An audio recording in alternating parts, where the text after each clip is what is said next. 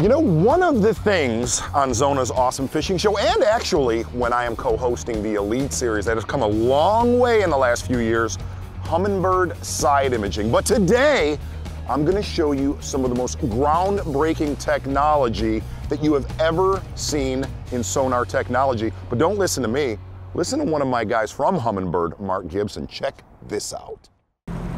I tell you, in these sand ripples right here, there's a fish in almost every one of them sitting there. I'm just gonna show you real quickly, just in case we don't see them real good here.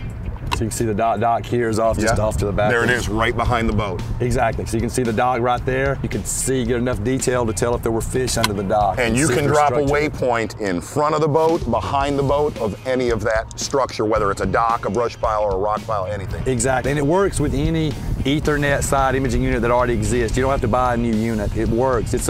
It's an accessory for your boat that you buy that allows you to keep your same system in place. You are not buying a new unit, you're actually just buying that. That's right. If you've got an 1198, a 998, an 898, or a 798 HD, all four of those side imaging units compatible with this. So we're not asking people to go out and buy it and start re-rig their whole system up out there.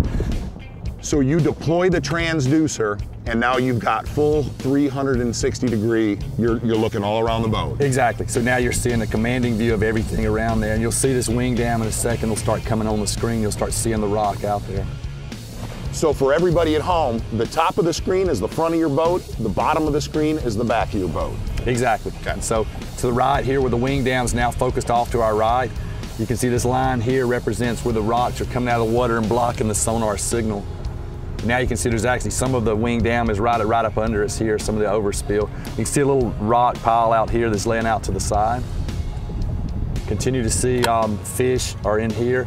A couple other views you can use here is you can actually split screen between 2D sonar and this as well, and of course between GPS and that as well. You can see there's fish everywhere in here. These little white dots are showing fish. This will also pick up brush piles, deep beds, anything like that.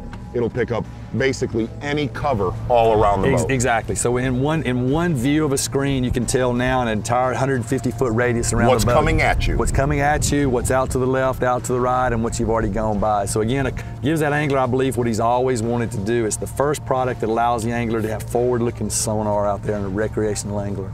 Mark Gibson, I got to be honest with you, I'm not a big sales pitch guy. That right there is absolutely incredible. It's going to be a lot of fun for people, I believe. I hear it.